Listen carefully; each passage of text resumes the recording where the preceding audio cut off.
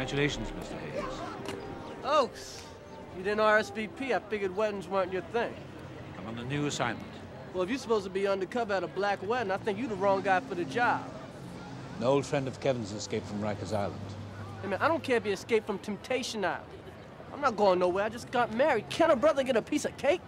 The guy who escaped is Carlos Palmeros, the world's foremost assassin. I don't care if it's Carlos Santana, the world's foremost guitarist. The world's foremost assassin. That's like the Tiger Woods of murder.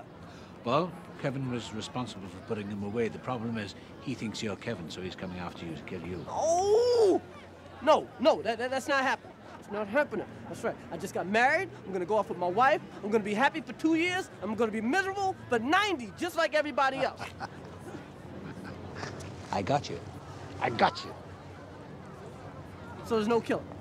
No, not yet.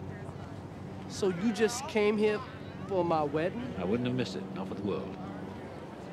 Oh, I get it. So you and Swanson are next? Me? No. I'm never gonna get married. Not again. You're never gonna get married again.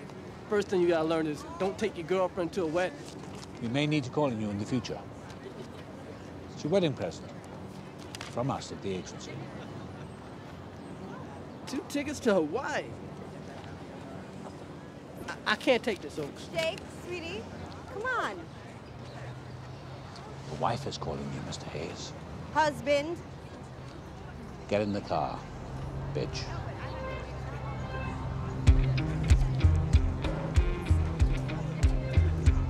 Hey, Oaks!